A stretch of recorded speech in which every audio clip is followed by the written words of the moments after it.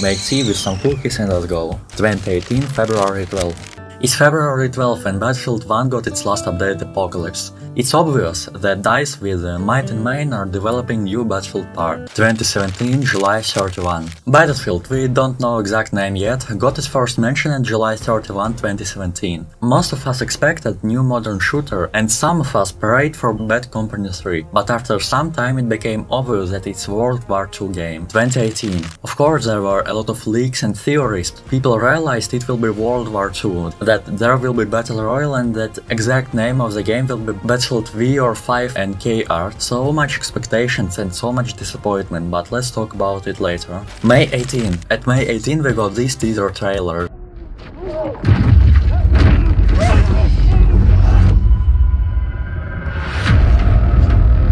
Then leaks start, people are just crazy about new Battlefield. May 23. It's May 23. And we got the most disliked Battlefield trailer in history. Why? Because of inaccurate World War II representation. Though I agree with this, of course game can be 100% accurate, but when I see these lovely photos, women screaming, no World War II has, of course it's multiplayer game, but it's not how the game have to be positioned in the first trailer. Interestingly, that there was not a single comment in direction of the pre-rendered gameplay, but still, yeah, it was a disaster. Also, how developers were defending it, like, don't like it, don't buy it, or what will I tell my daughter when she asks me why she can't play because there are no girls in the game. I don't know, do I have to laugh or cry here, but there was a good parts too. They removed premium pass and cases. So of course they added a lot of microtransactions, but you don't have to pay to play all gameplay content. A lot of customization is also cool. I didn't like to customize my character because I don't see him during the battle, but tank customization was pretty cool when you can add all these helmets, guns and locks that are shaking while tank is moving, or you can buy a camouflage to be practically invisible. Open beta, first chance to try this game, and feelings were a bit confusing. First of all, it's a new Battlefield. New Battlefield. When we saw Battlefield 4, we sat with mouse open. When we saw Battlefield 1, we sat with mouse open. When we saw Battlefield 5, is Battlefield 1 reskin? Differences from Battlefield 1 were minimal, and the usual Battlefield 1 player immediately understood where to click, where to enter and how the game works in general. This has never happened with Battlefield. Every Battlefield part was something revolutionary, but here, minimal changes. There are always some bugs and shortcomings, so we probably won't touch the technical part, but we will touch political. The most important, that new Battlefield in many ways was a political product. Their slogan, never before seen portrayal of World War II. Then adding women, all-color people in World War II battles where they have never been. And the most fun part is that women fought in USSR side, but DICE didn't add USSR. It's just hilarious. Also this ammo problem that you had like 60 bullets for a game. Positive parts, awesome movement system. Walking, running, jumping, parkouring, it's all done to the high standards. Big ammunition boxes on main base and capture points is awesome, and guns, their sounds animations are just so sexy.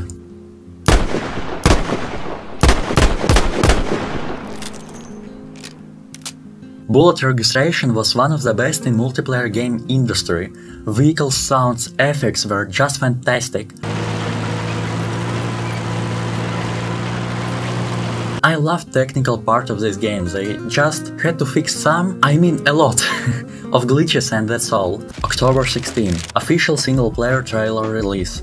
According to dislikes, players liked it, but after watching a few shots, I got fear. And so it turned out to be, but we will talk about this later. Then we have a lot of leaks, info about the game that we already know. November 9, 11 days before full release and 6 days until early access. DICE released launch trailer that, I'm not kidding, gives me goosebumps.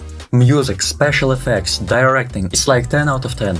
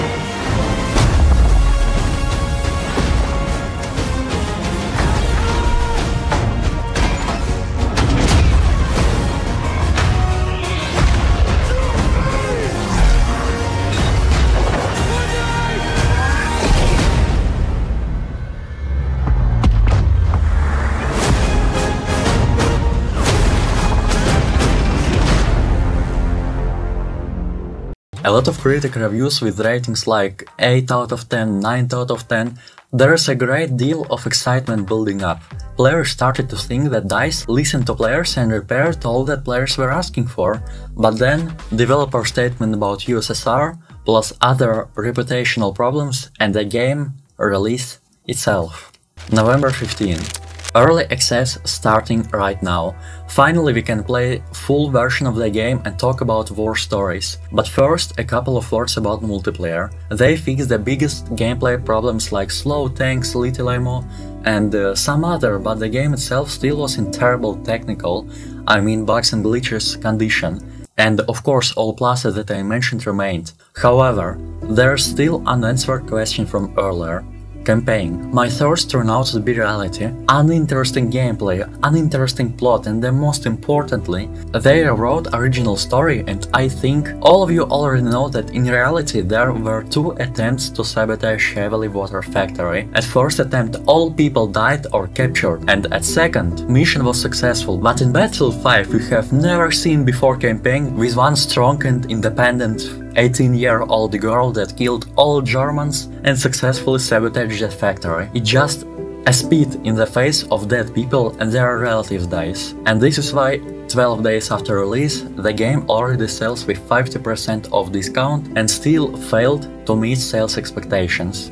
March 21. Battlefield 5 Battle Royale. The best Battle Royale in the world and the biggest EA's mistake. Name me any Battle Royale game and I will tell you why Firestorm is better. Honestly, I want to praise this game mode for hours, but to fuck up like EA did, it's a must. They made it paid. They made paid Battle Royale for the most failed Battlefield in history. I want to cry. I have no more words. Destiny of this awesome game mode. It's not even game mode, it could be a complete game. Then a lot of maps, updates, skins, vehicles. They recovered this game and made it, I won't dare say it, ideal. No glitches, a lot of new content, cool graphics and wonderful immersion. I played it a lot after last update and a lot of my friends bought it on Steam release. Pacific War is my favorite. I maxed out almost all planes there and now the game is pretty well, better than any COD parts anyways. And I won't feel bad if I recommend you to buy and try it, especially for the price that it is selling now.